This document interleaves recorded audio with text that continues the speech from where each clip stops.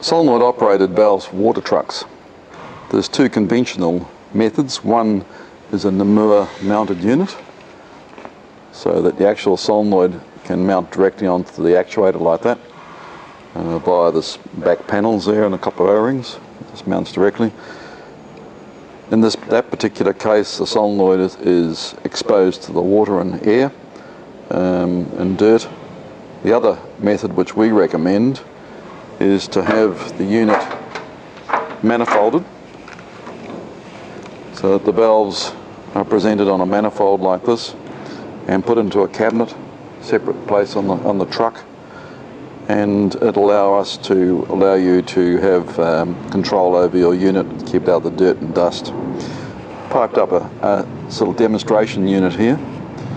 The actual units themselves can come, when you order them, you can either order them as a complete assembly from us or individually. There's an example of a manifold. Comes with the gaskets and the screws, and the actual unit mounts directly onto there like that, so you can manifold these together. You can have 2 station, 4, 6, 8, 10, 12, and also multiples in between.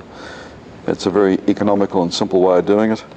The units themselves have manual overrides, a little push button and push button to lock override, and they also come with LED connectors on the actual valves, and show that they can, when the power's on, the LED light will come on. I'll demonstrate the units themselves on this system.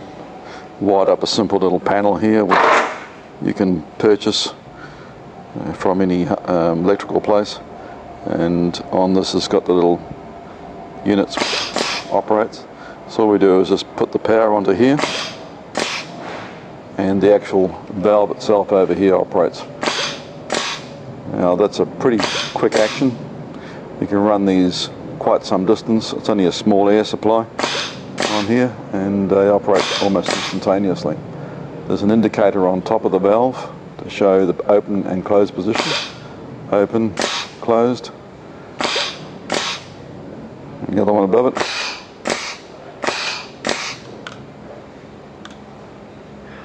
And also we can do the same thing with ball valves, and you can have multiple sets of valves on your truck, 1, 2, 3, 4, 5, 6. Doesn't make any difference. We can supply them individually like that, or any combination. As I said before, the actual unit, when you put the power onto it, lights up. The LED lights up inside here, and also by pressing down the manual override, you can make the unit operate.